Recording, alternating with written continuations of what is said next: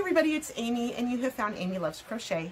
In today's video, I want to show you 3 different things that I've made based off of Bag O Day Crochet. Crystal set up some tutorials, as she sets up a zillion tutorials. She's amazing. If you haven't found her already, please go look for her, Bag O Day Crochet. And so she made 3 things recently. Well, she makes a lot of things recently, but I've made 3 of them. And so one of them is this bucket hat. I didn't intend to make it look like a fishing hat, but my son said that it did. Since it's khaki, it kind of looks like a fishing hat. But what I did is the pattern is 2 strands together of any worsted weight. This is acrylic, but you can use cotton if you'd like as well. And I just used some sweet rolls. So this colorway is Cheesecake Pop. And this was just some stash that I had that I wanted to get rid of. So my little space down here is getting smaller. Yay! So yeah, so here's our little bucket hat. And again, there's nothing in the brim, but it's just 2 strands held together. So you can kind of fold it any way you'd like. I thought that was really great. Alrighty. And then another thing that I don't think it's new. I think I've seen that there were other videos from long ago out there or from other people. But Crystal did a Japanese knot bag, which is a bag that has one side that's short and fat, one handle that's short and fat, and one handle is long and skinny. And you put this through the short and fat side, the long skinny side through the short fat side, and then here is your Japanese knot bag. And you know, you can just hold it on your arm like this as you shop. You can make this strap longer and put it on as a crossbody. You can line the bag. I have not yet, but I do plan to. She made hers out of cotton, but I used acrylic because I was just trying to use up stash again. And this stitch is a great stitch. It's just a single crochet and then a treble crochet. And if you know how to make bobble stitches, they're kind of a pain in the patootie because you've got to pull your hook out and then put it back in to pull through. But this is like a little faux bobble, because you do a single crochet and then a treble crochet, so it kind of bunches up on itself when you go back in to do the next single crochet. And that's where this design comes from, is the little bobblies like that. So yeah, this was a fun one to make. I would like to make another crochet, another Japanese knot bag, but have the bag be a different pattern. You can really do this bag, the bag, in any design, any stitch at all. It's just a rectangle that you sew up the sides to.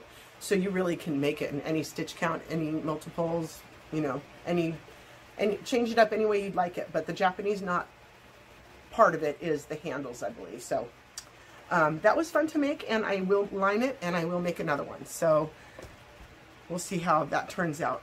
The rest of those turn out as I make some more. The last one here that I'm going to show you, I saved the best for last. The piece de resistance. I can never say that right. The piece de resistance. So what Crystal did was she took these single skeins of variegated colored yarn that are Sesame Street, and each one of them is set to be a hat, like a little beanie hat, and then you put the little character head in the center of the hat. So there's Big Bird and Ernie and Oscar and all those.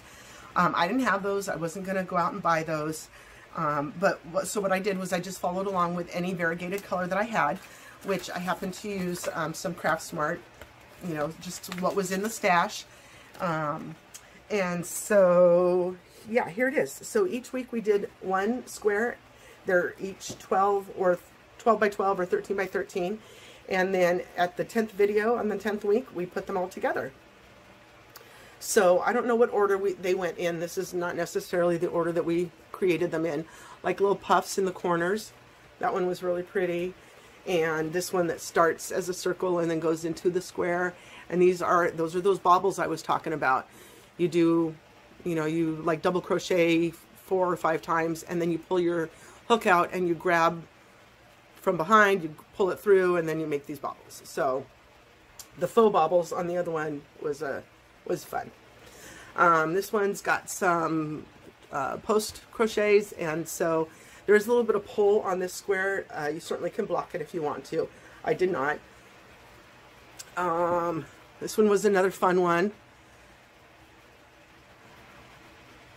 These again are like little bobbly things.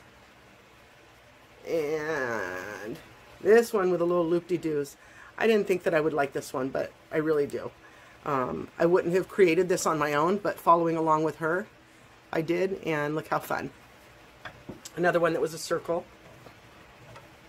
Oops, I'm caught on my winder. Alright. So, let's show the whole thing, because it's gorgeous. Look how fun. Oh my gosh, I love it so much.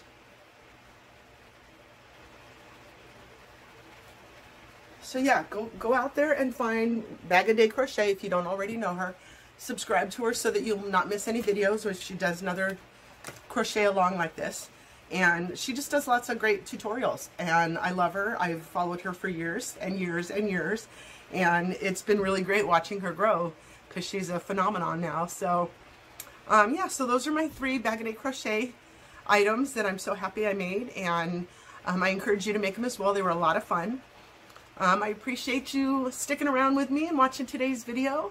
Thank you so much for your support. I'm getting new subscribers all the time, and I really appreciate the love and support that you give to me. Likes, thumbs up, comments, all that good stuff down below. I appreciate you. Thank you so much. Have a blessed day. Bye-bye.